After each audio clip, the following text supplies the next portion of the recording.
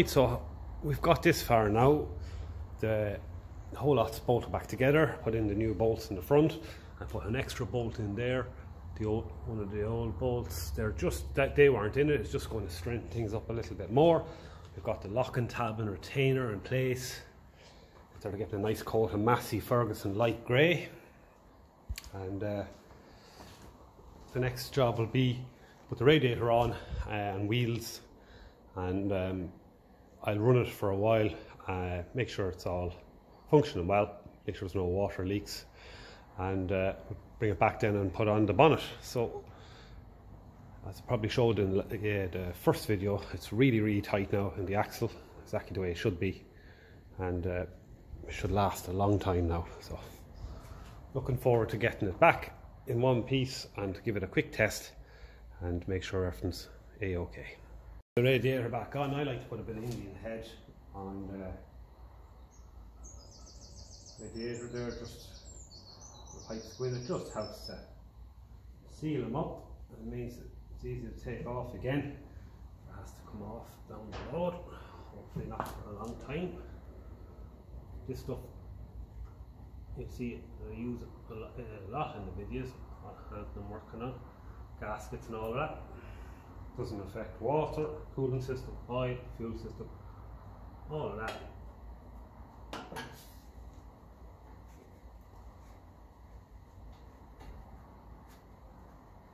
Oh, that looks good. It's clearing the fan belts.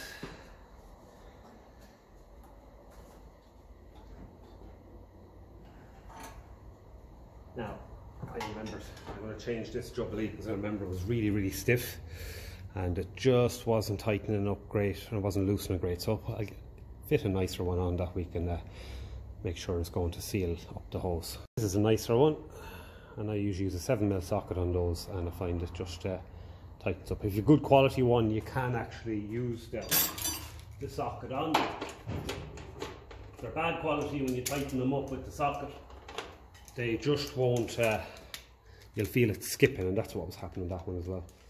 And it was just a little bit stiff, just awkward. Now is the time to be doing all this.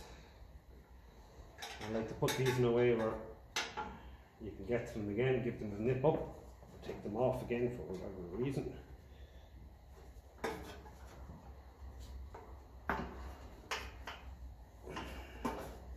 There's a bracket here as well, and I think that helps locate the radiator, stops it going in too far.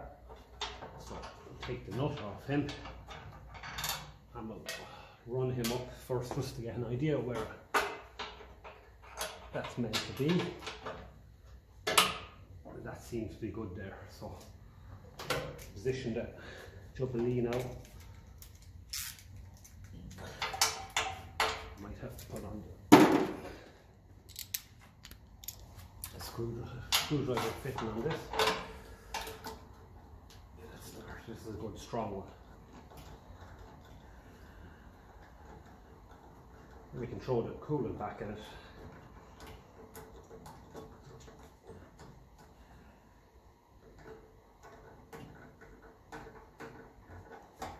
And the Indian head then will have to seal all of it. And it's a bit of a lubricant as well, so it comes off easy if you have to take it off for whatever reason. Same with that one down there.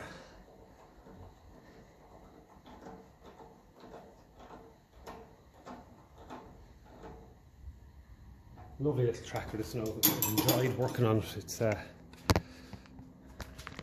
everything came off nice and easy apart from that center pin. Excuse the camera, there's a big crack on this lens, so it's on its last legs now. Okay. So go ahead now and we'll put in the bolt coming up through here to the bracket. A little bit tight for space, but I have to replace this with another bolt. I'll do that. No, won't have to. Let's tighten it up. Lovely. That's just your run-of-the-mill 1/2 inch.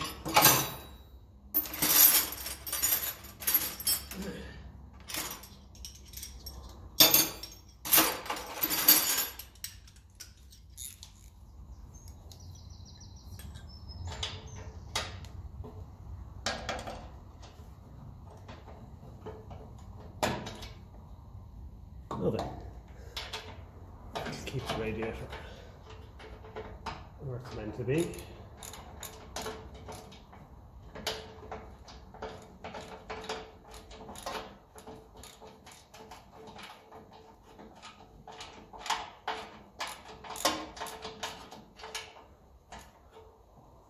Lovely. And there's one more just in the inside of that bracket there to tighten up as well. I loosened them off so we could move it out of the way when we were taking off the radiator. So we don't just have enough room in there for the socket to get out of this way.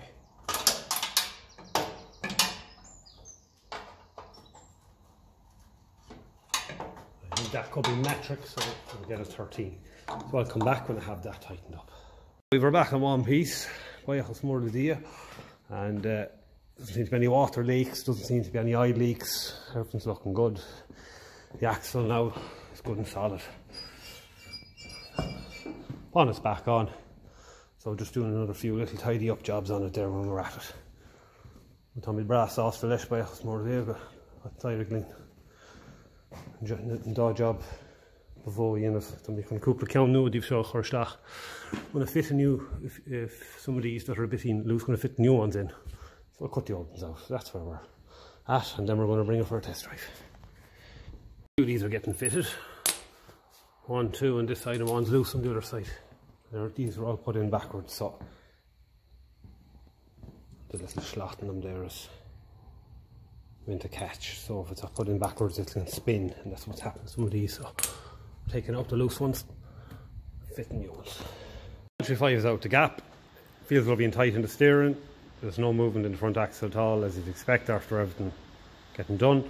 So what I'd say, just to finish off the video, I just wanted to show the differences in the pins as time went on. So this is from a Ferguson 20, this is from the gold belly here, and this was what had to be pushed out with the hydraulic press for the straight axle 1979 135, the later one.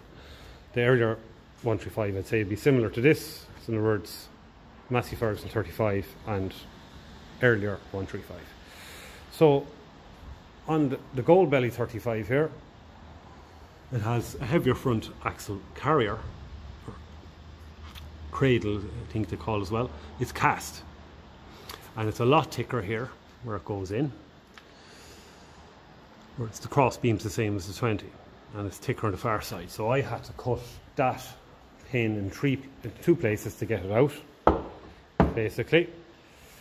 And I suppose the fact I had to do that was probably the tractor's way of telling me it didn't need to be replaced. If it was wobbling around, yeah, that's when you replace it. This came from the Ferguson 20 over here. It's the second one I've done on the Ferguson. Very easy to remove because the front axle crossbeam carrier is only pressed steel. So I also drilled and put in a grease nipple in there, and that was easy to do. You can see here just a little thin lip of the cradle there in the front, and then behind it then it's a little bit wider. You can just see it there under the radiator. So yeah, I said I'd show the three of them just for comparison, since I have them here. These are my 3 trophies, we'll call them, from doing the jobs. So yeah, the problem with these is your grub screw fits in there, and it means that this doesn't turn with the crossbeam. It stays stationary, it doesn't move, so rust can build up. Whereas these, the crossbeam rubs, you can see the mark on them there. You can probably see a bit of wear on this as well, I'd say, yeah. So because of all the years of rubbing that, it does get worn, so it means it's easier to remove. So that's it. The owner's happy, and yeah, we'll wait and see what the next project is to come through them doors. But it runs all in slán go fóil agus gadéisio slán, and sure luck, we'll catch you at the next video.